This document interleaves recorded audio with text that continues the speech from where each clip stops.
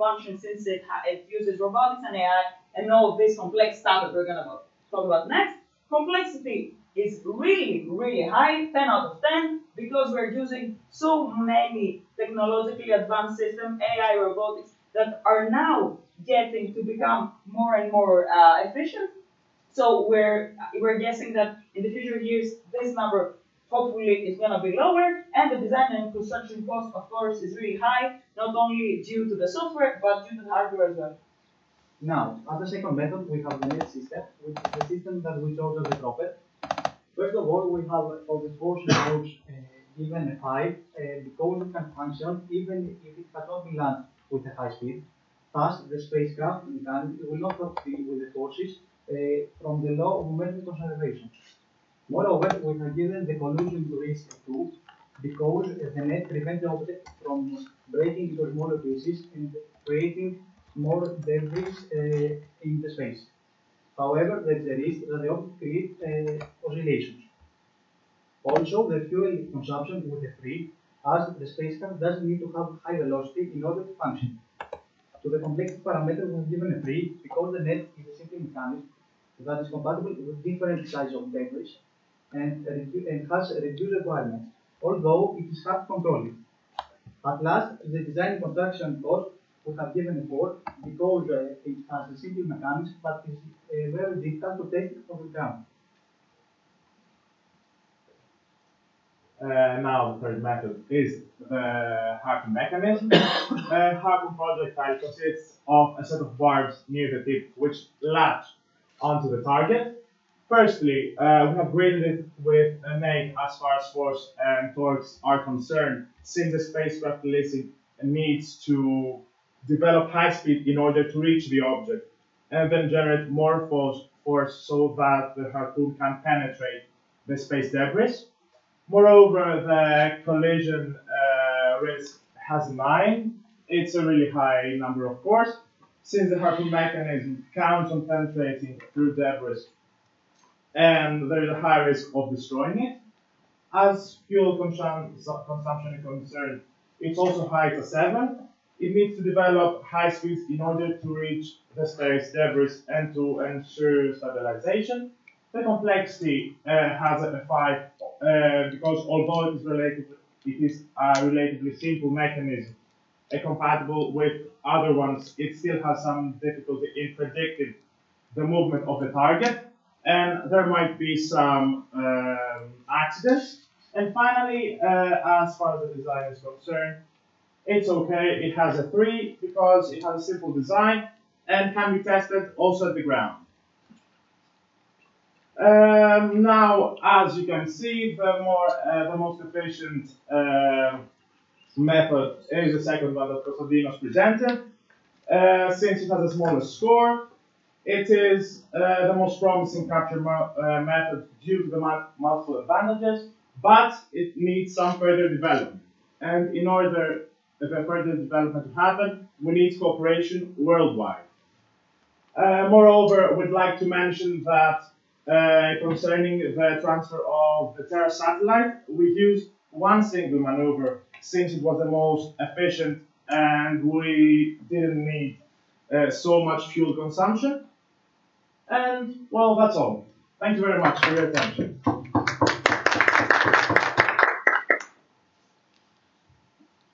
Thank you guys for the excellent presentation. Really very excellent presentation. And it shows that you have really understood the problem, and the presentation was really enthusiastic. Thank you.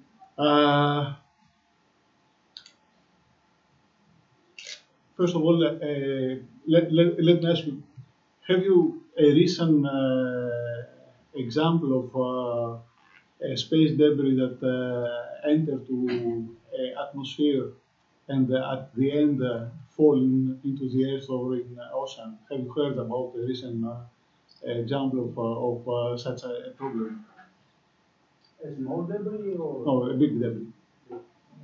Have you heard about Sky Palace, the Chinese station? Yes. So this was finally it fall to the ocean and nothing happened. Okay. My question is about your calculation dealing with the different velocities when you try to put your debris in Hoffman transfer. Based on what I know and based on calculations I have done in the past, I think that this velocity is extremely high. I'm not pretty sure that these calculations are correct. This is I cannot follow the calculations, but I'm just saying that this is extremely high. For example, some calculations I have done in the past, the difference from the elliptic orbit from apogee to place the satellite in geostatic orbit, the difference in velocity was something like 14, 15 kilometers per second. And this is... it's actually a 3 point answer. Yeah, it's not 3,000. Okay. 3.7. But for 3.7, at the end, you need this amount of fuel. Well, I just said we were a bit hesitant about that. Yeah. Because, okay, now the numbers make sense. Okay, your calculations are for sure correct. But this amount of fuel, it seems that it is not, I mean, this operation happened very, for example, if you would like to put in geostatic orbit a telecommunication satellite, this is the process you follow, this Hoffman transfer. The satellite cannot transfer, in order to be at the final stage of its orbit, cannot transfer this amount of fuel. Yes, of course. That's why we also mentioned that we were a bit hesitant about. I realize this and I appreciate, but if you see in our report, in our written report, we actually we passed some more thinking about what we have done wrong, because this result for sure didn't sound to us well. We imagined like a satellite with a huge tank, a whole tank traveling with a fuel. Take into consideration that telecommunication satellite is 6 tons, Yes. and you need That's 5 why, more for placing in sure. orbit. Something went wrong. Okay, I have a question. Of course. I want to analyze me in analytic way how you will catch with spacecraft X the satellite Earth. I want to explain me all the equations and why you use these equations. 1 second. Firstly, as we can see in the image, those two need to meet somewhere. The Terra satellite moves like that, the spacecraft like that. We needed to estimate the wait time, and we needed to find the final phase angle. And so, since we wanted the final phase angle, we needed the lead angle, and that's how it all escalated. We need the angular velocities, the time of flight, and basically thinking of the wait time, we had to find the rest of the ones. What is the time of flight that you use? What time of flight? What you use? The time of flight of the SpaceX. Of the SpaceX. Okay, and The The SpaceX. elliptic curve. okay, and A lead. It is the angle. I also had a specific image that showed the angle. It's the angle that the Terra satellite had moved. It was approximately here as we estimated, but the satellite will move in order to meet with the spacecraft. We have this in our written report. If you want to open it, then we can explain this. Okay, thank you guys. Congrats on your time and Thank you very much. Thank you very much. Thank you.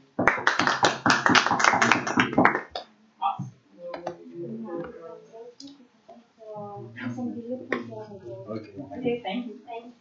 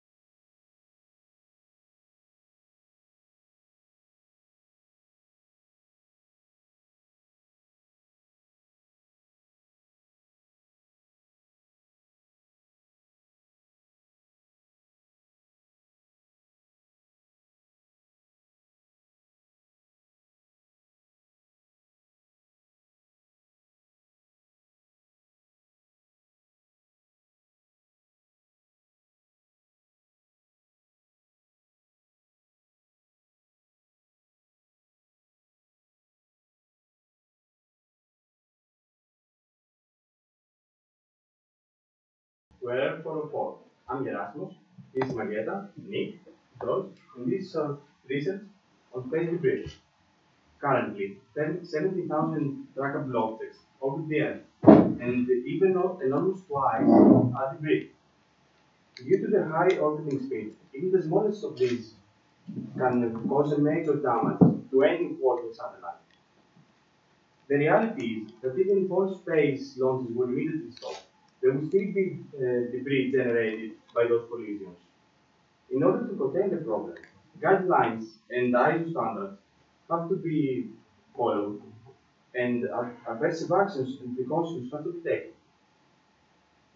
A common solution for disposing satellites, instead of destroying them in the atmosphere, is to move them to a dead zone called J graveyard. These zones can be found above the 36,000 kilometers. Because lower, in about 35,800 kilometers, lies the highest of the satellites zone, called GEO, geostatical orbit. The current altitude of Terra satellite is at 713 kilometers.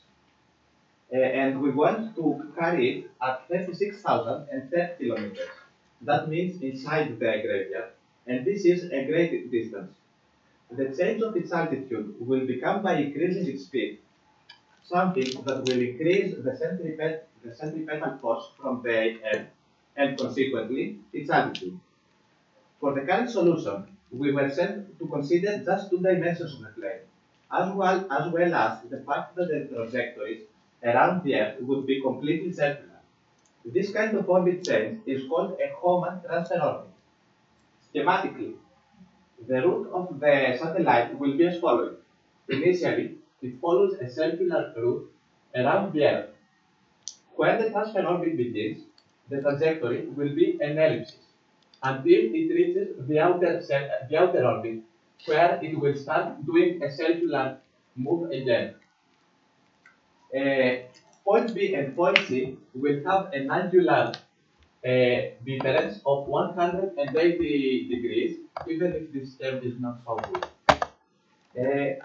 Furthermore, in points B and C, the spaceship will have to change its velocity at the magnitude that is calculated by certain formulas. These are the formulas. Here and here are the formulas for the initial and final state. This is the linear velocity and the angular velocity, and these are the magnitude of the velocity change for points B and C. Finally, this is the time where the spaceship will be in this Hohmann transfer orbit. For the specific problem given, these are the numerical results. We see the move will last in about 95.5 hours.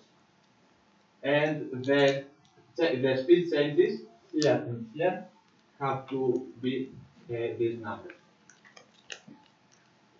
Next question was to calculate the fuel needed for such a maneuver, given the specific impulse. Using these formulas, we can calculate the specific fuel consumption first, and the fuel for each one of the velocity change next.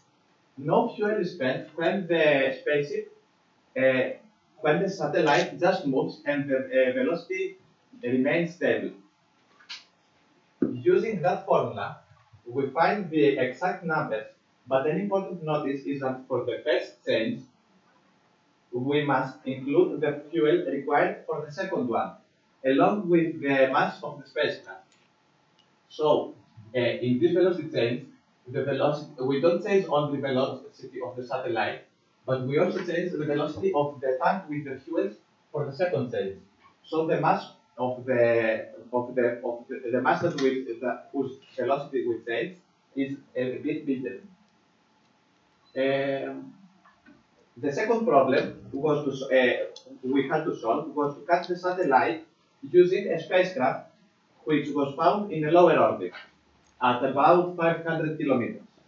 We will use the Hohmann transfer orbit again, and with the difference that we must calculate the start time in a way that both the spacecraft and the satellite reach the outer orbit and at the same time and the same point.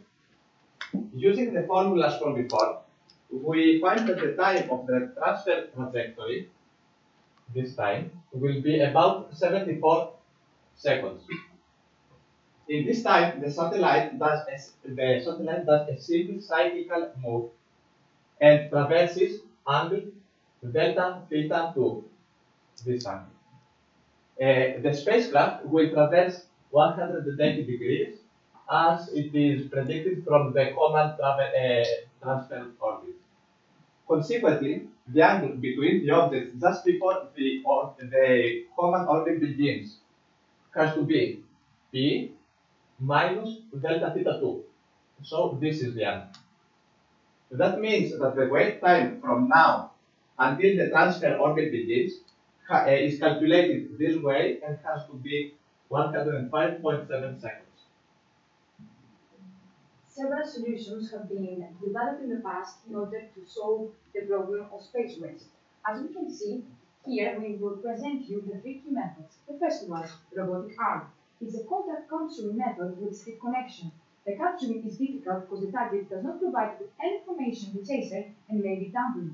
The contact between the chaser and the object is avoidable, thus the critical collision, and that generates debris. The arm is heavy-weighted and more suitable for medium-sized spacecraft. We can furthermore improve its accuracy with the tapping mechanism, you can see, and by minimizing the impact of the contact. The next one is the harpoon mechanism. It's a basic method that penetrates the body of the object in quick distance in order to transport it to the graveyard. It's relatively lightweight due to fuel requirements. The target can vary in size as no grappling pole is required. We can penetrate the body of the object multiple times as the holes that may be present do not affect the capturing, although it produces no space waste, so accuracy is needed. The last option we can use is the net capturing method. A canister that contains the net is ejected and wraps up the object. The shape and size of the net could be varying depending on the situation and the target object we want to capture. The accuracy requirements for collecting a big group of small objects are relatively low. However, bigger objects can be collected too. Here we present you the table with our scores for each method. According to our evaluation, as you can see from the total scores right here, the optimal method is the net capturing one, as due to its versatility, as it's suitable for small and bigger objects. Although we suggest that the combination of the net and harpoon mechanism could be proved more useful as it combines the advantages of both methods. Thank you very much.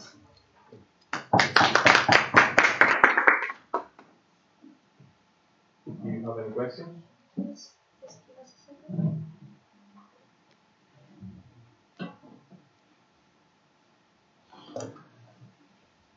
Thank you for the presentation and very good job for the period, for the 8-hour period you had. I would like to see once again the results dealing with the calculation of Hohmann transfer. This one. When you you fully understand what you are going to do and you describe it very, very carefully. My question is, when you're going to transfer these changes in velocity to fuel, then the amount of fuel you report is extremely high.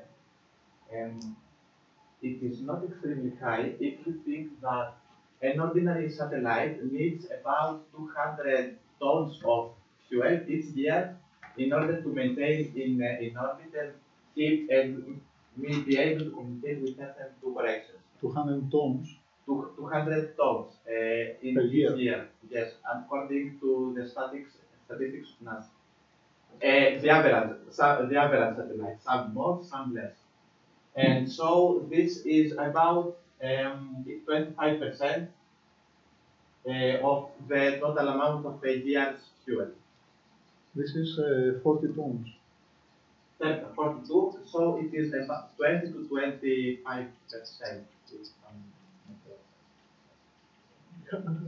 How much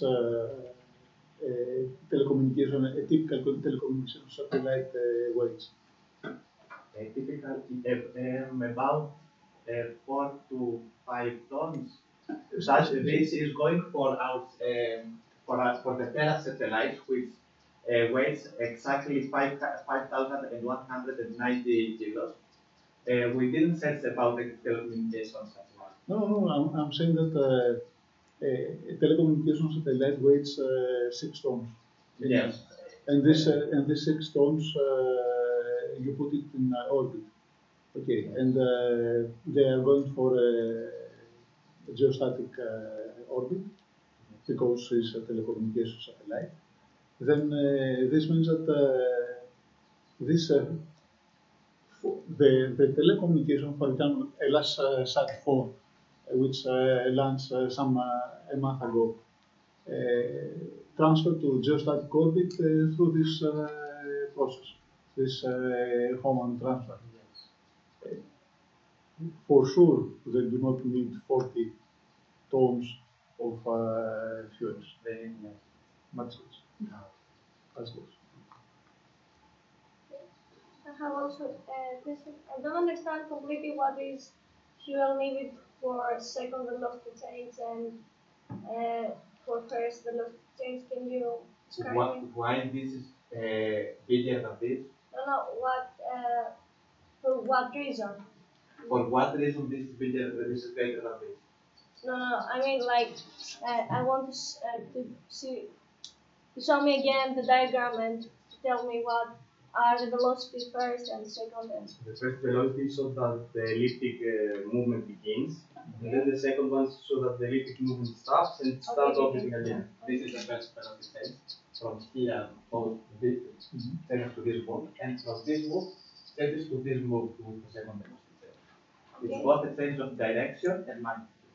Okay, and I think that the time that you calculate for spacecraft X to catch the satellite Terra is Is think it is- 105.7 seconds. okay. I think it is small, but it's okay. Thank you guys. Congrats Thank for you very your much. presentation. Just final question. Can you argue why satellite orbits are planar? Lights are planar, are on the same plane. Yes, it's clear. When you put a satellite in orbit, then it follows a planar orbit. The orbit is planar. Can you argue why? Because if it weren't planar, they wouldn't have the center of the Earth as the center of their orbit. Yes, but this is something that we impose, or this is something which is the nature imposes? This is something the nature imposes, because if the center of the Earth were the center of the plane, then there would be a greater center of gravity very near to the center of the plane. So the orbit would change and The force align to that center. the force that act on the satellite, which is The centripetal force of the Earth. there. Since this is a central force, It must point to this the- means that you have a constant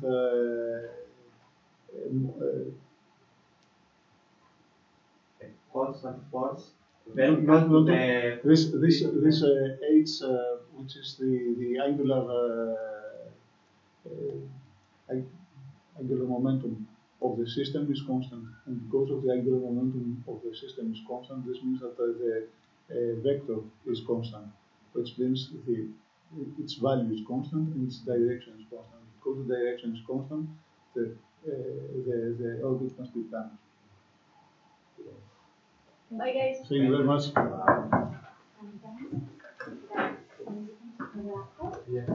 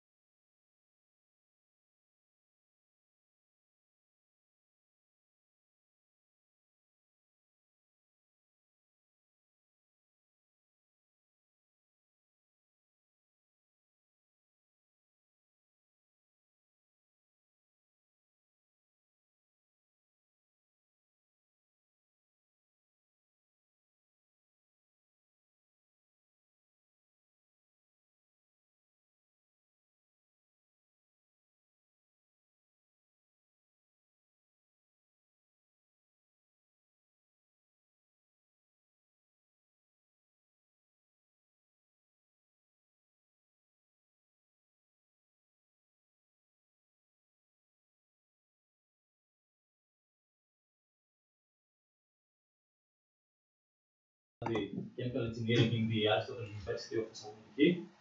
And today we are going to scrutinize the subject of space debris.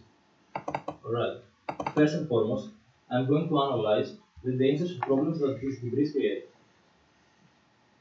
So, the biggest problem they create is the severe damaging of various spacecraft, which occurs due to the high speeds at which detritus orbit the Earth. In addition to that, by falling back towards Earth, the debris can alter the atmosphere.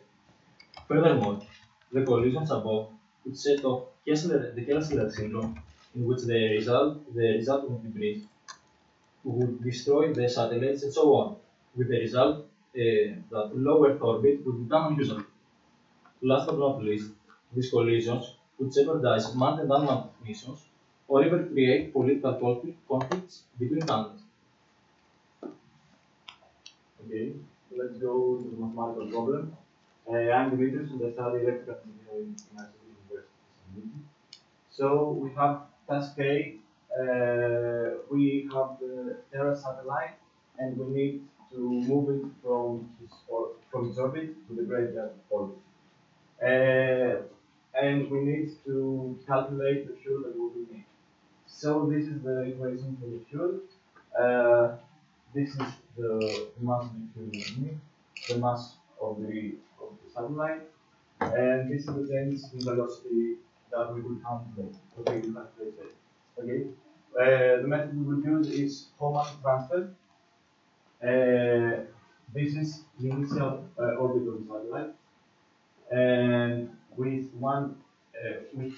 a change in velocity, we will move it elliptically, and we will get it here to the bigger orbit, which is we calculated the orbit, the ratio of the orbit, the gradient orbit, okay.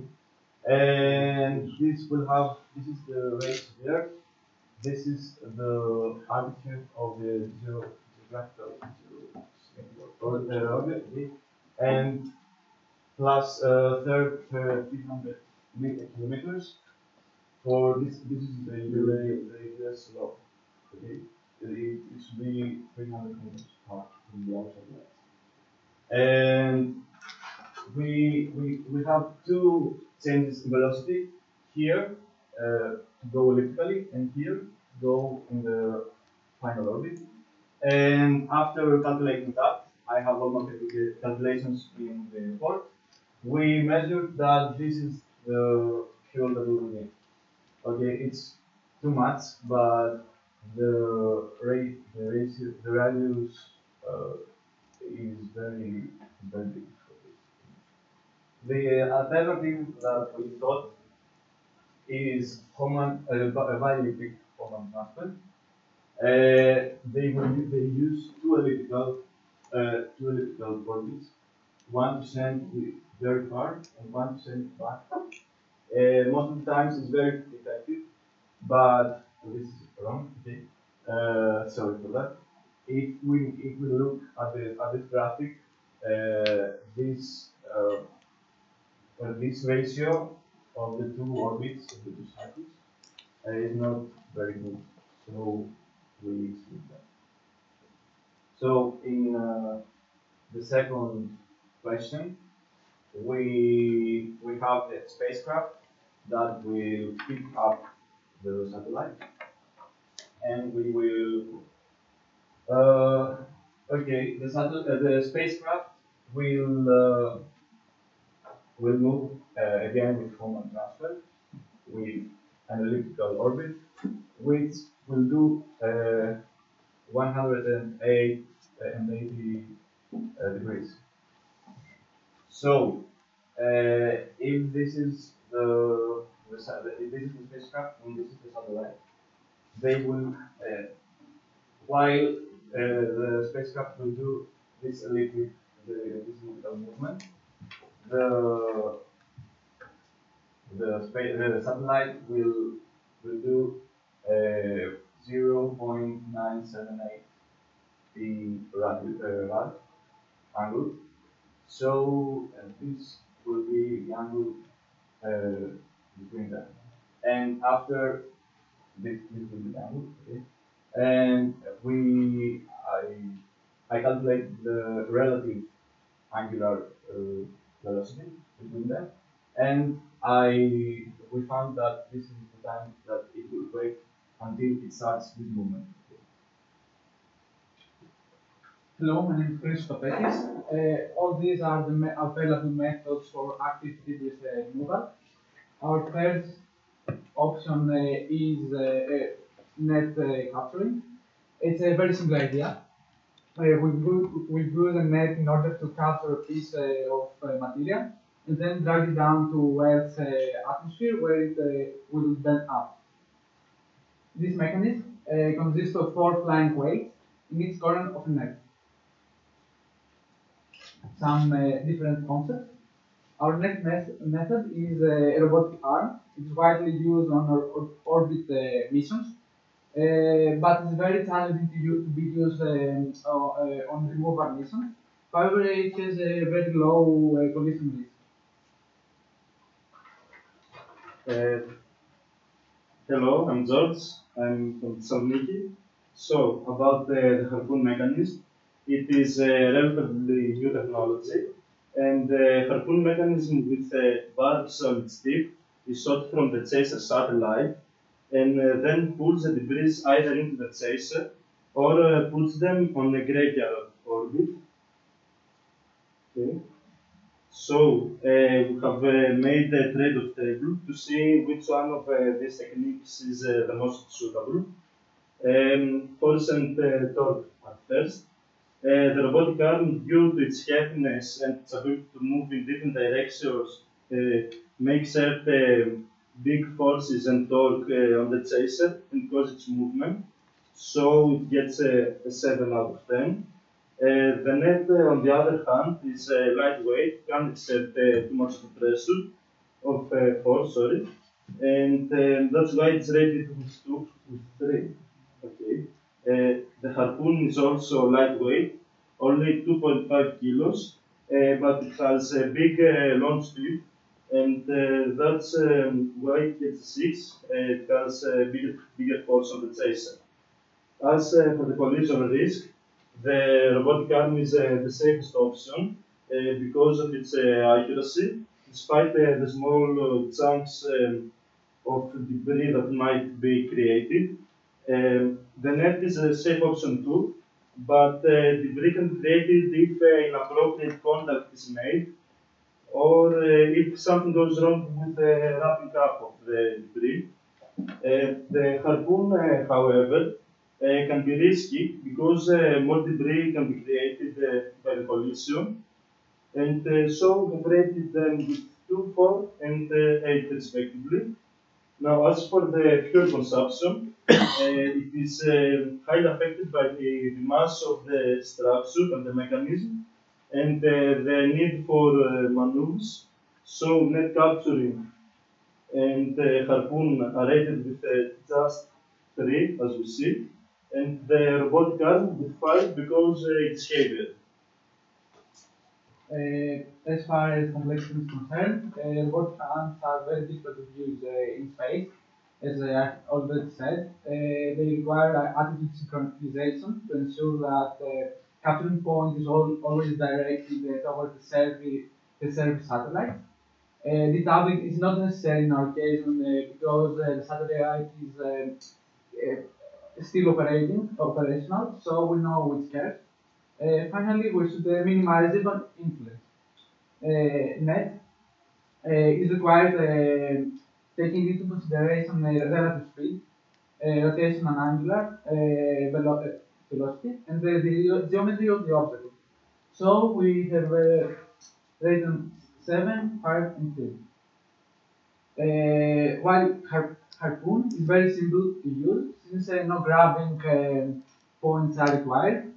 At the other end of the spectrum, it's a flexible connection point with the satellite chaser. It's difficult to predict the movement of the target after it has been hit.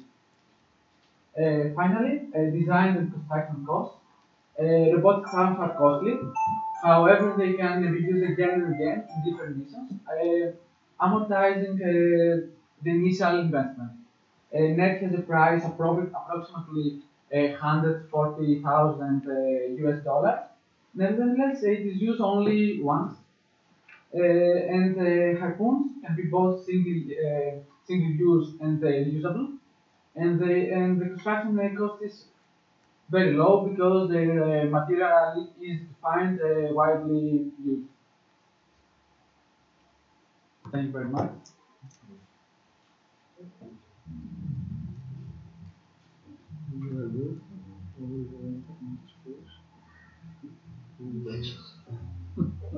Without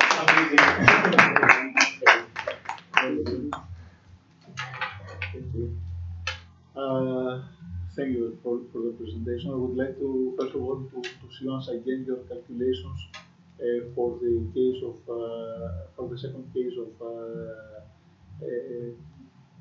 which the second problem of the orbit. The SpaceX and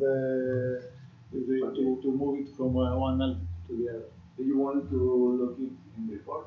No, I prefer to see the presentation.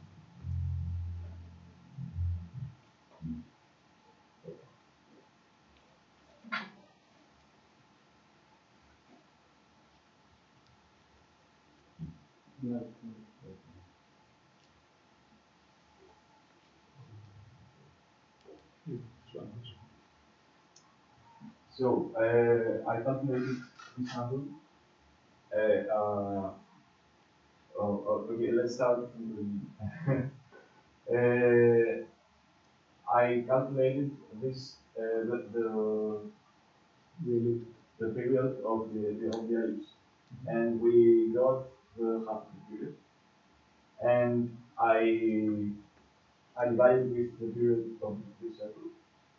So we got the angle that the satellite will do during this time. Okay? This is the angle that it will do. After that, the initial angle that was 180 degrees. So I subtracted that, yeah.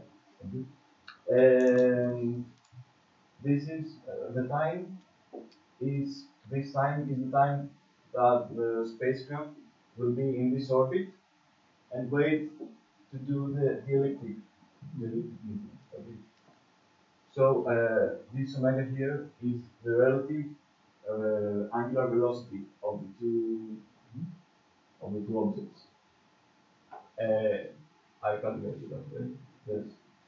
So there's my that's the this is that. I removed heights. So I value that and do that. How many days is this? How? How many days is this? Days? I don't think days. Hours. It's 50 hours.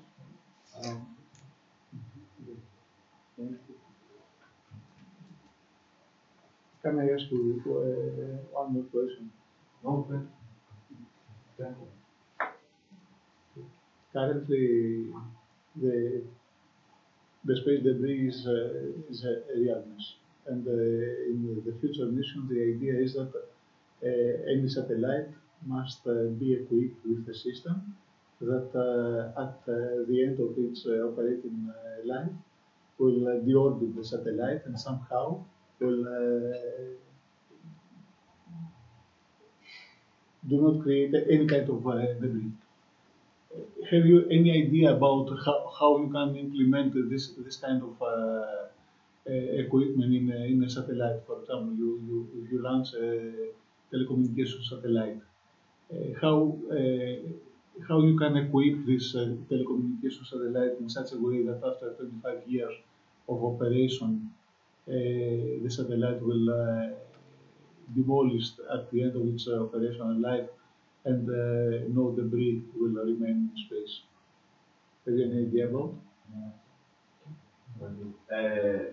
recently SpaceX used another regular orbit, which is closer to Earth, and when the satellite orbits around the Earth, slowly it decomposes, and after some years it is destructive. Okay? So we can, with few fuels, we can push it in that orbit, even if it is maybe it's closer there. Oh, that's something. I think it's very good. It is the idea is that they have to first of all you have to redesign everything because you must design for destroy. So this means that you must disassemble the satellite in small pieces in such a way that enter to the atmosphere to burn every single piece. And the other way they think about is using the orbit sail. Have you heard about this space sail? And to use the solar wind in order to deorbit the satellite. At the end of its operational life, you deploy a sail of several square meters, and using this and taking in the advantage of a solar wind, then you change the orbit of the satellite and then enter the satellite into atmosphere. And last question. I didn't see the delta V in the presentation. You have it in the report, right? Yes. You have calculated it. Guys, congrats for the There are presentation. two delta. Yes. One here and one. Yes. Congrats and good luck.